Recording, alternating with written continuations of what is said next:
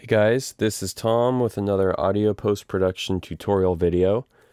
Today we're going to be working in Pro Tools and we're going to be using two sets of plugins. One stock Pro Tools AVID plugins and one set of Fabfilter plugins. Today's topic is de-essing. This idea comes from Bernardo Bento. He says, "Hey Thomas, awesome lesson. What I'd like to learn from you is de-essing a specific problematic dialogue. Blah, blah, blah. Not always possible, and there's some problematic frequencies that I just simply cannot reduce without making the rest of the voice sound like crap." This is a great idea for a video. De-essing can be very easily overused, especially when you're starting out. And it's really something that can be overdone, not just with production dialogue or voiceover in a film or TV show, but also with vocals from a song. First, let's understand what sibilance is and why you'd want to control it. Sibilance is going to be high frequency noise, basically. It's S's, F's, sometimes THs and H sounds that stick out and just poke your eardrum. And for me, like, really bad sibilance actually causes my ears to hurt. And it's tough to control because you want the voices to sound crisp and clear and clean, but you don't want them to sound harsh.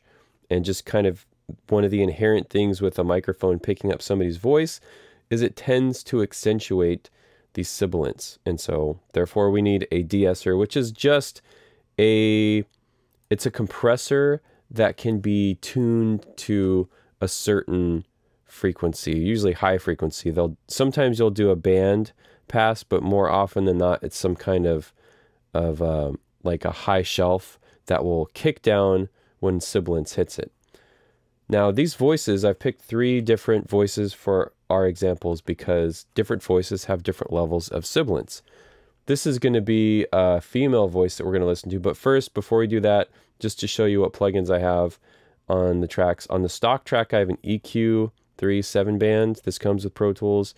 And I have a high pass filter at 90 Hertz with a 12 dB per octave slope, and then a low pass filter at 14K with the same slope, 12 dB per octave. I have these settings mirrored on Fabfilter Pro Q3, exact same settings, 90 and 12, and then 14 and 12 for that. So we're not going to do any EQ shaping. It's just kind of a standard starting point with a high and low pass filter. For the de-esser, we'll get to that in a second. First, let's listen to this example. Sally sells seashells down by the seashore. That's a female example. Here's a male example. Sally sells seashells down by the seashore. And a second male example with less sibilance in the voice. Sally sells seashells down by the seashore. Just to give you a visual of the sibilance, this is the same line on all 3 voices, but here's an S, here's an S, here's an S, here's an SH. So on the female voice, you can see the sibilance is loud, but it's not really painfully loud. However, on the second example, look how big these sibilant pieces are. They're bigger than the vowel sounds, and if you listen to it, it's really, really severe. Sally sells seashells down by the seashore. Yeah, it sounds crisp, but it also sounds like an ice pick inside my ear. So this one is going to take some extra care. And then the third example, the sibilance is already pretty low. Sally sells seashells down by the seashore. I think that one I may not need to touch. And that is why for de-essing and for other dialogue processes like noise reduction and compression a lot of the times, I start with my plugins bypassed. You can see the EQ is light gray, meaning it's enabled and not bypassed.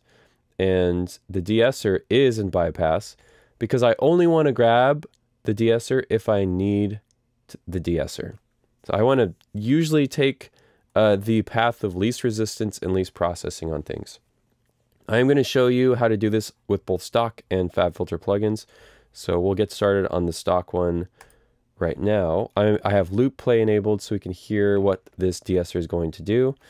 And I'm going to put my track into touch mode. because you're going to want to automate your de-esser based on how much de-essing it needs. So to do that, we're going to go into preview mode. I'm going to bring up the plugin and we're going to start listening. Sally sells seashells down by the seashore. First thing I'm going to do is unbypass the plugin so it's active and running. Sally sells seashells down by the seashore. Sally sells seashells down by the seashore.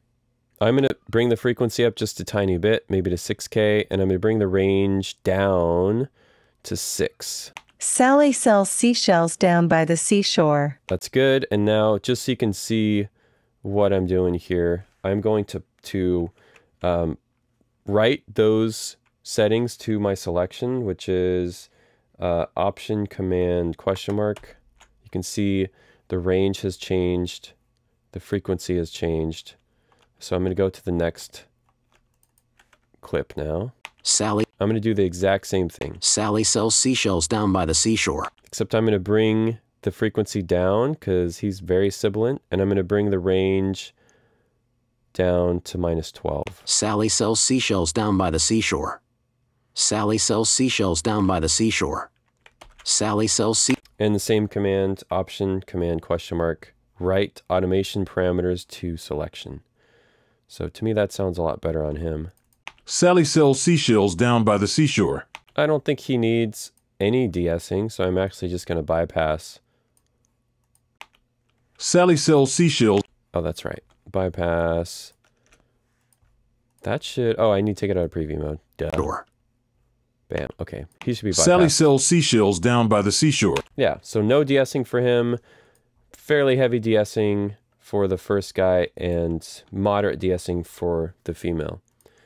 Now the question is, how am I going to get those same settings on my Fabfilter tracks?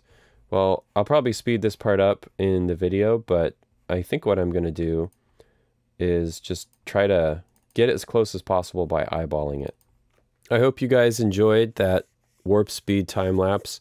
What I've done is just copied the settings from our stock AVID De-Esser to our fancy pants Fabfilter Pro-DS. And now we're going to listen and see if it sounds any better. So here's the stock Pro Tools De-Esser. Sally sells seashells down by the seashore. Fabfilter. Sally sells seashells down by the seashore. Stock. Sally sells seashells down by the seashore. Fabfilter. Sally sells seashells down by the seashore. I'm on headphones. They're not great headphones. They're Sennheiser HD 280 Pros. But to me it sounds pretty close, and I would say they're about equal. The second example, we'll start with the stock. Sally sells seashells down by the seashore. Fabfilter. Sally sells seashells down by the seashore. Stock. Sally sells seashells down by the seashore. Fabfilter. Sally sells seashells down by the seashore.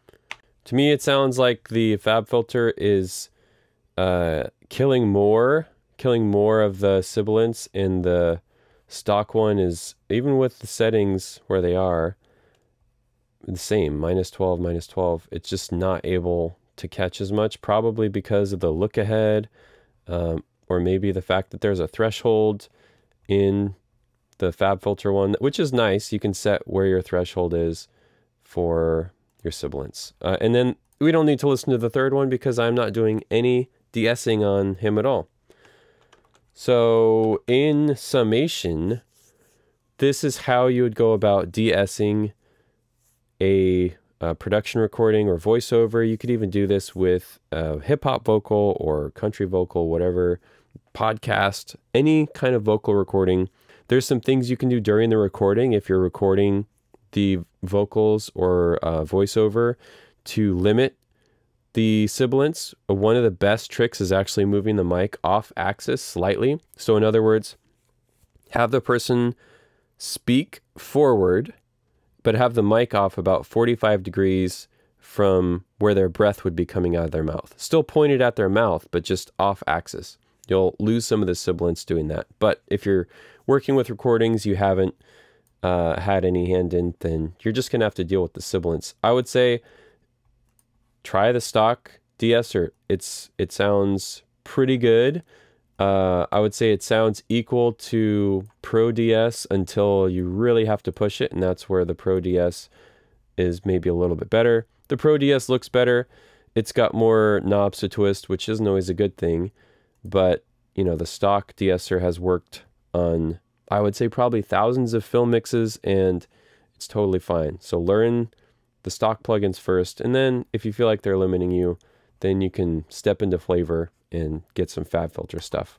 I hope this tutorial's helped you guys with learning how to control Sibilance with a de-esser in Pro Tools. If you have any ideas for videos you'd like to see, just comment below. And also let me know. I know there's other de-essing tools. There's the SA2. I think I've got SA2. Actually, there's SA3 now. I like the SA2. I don't use this as a de-esser. I use it as kind of a dialogue decrisper. I'll put it on the bus and just have it just tickling like the harsher, you know, high mid frequencies, and then a little bit of the like 2K-ish. Or actually no, I think this band is like 2K or something, and then 4K. I don't remember exactly, but I don't use this as a de-esser. I just use it as kind of a smusher at the end of my chain on my bus. But I wanted to show this with the stock Pro Tools plugin and then the common Fabfilter Pro-DS. So I hope this is useful, and I'll see you guys on the next video. Take care.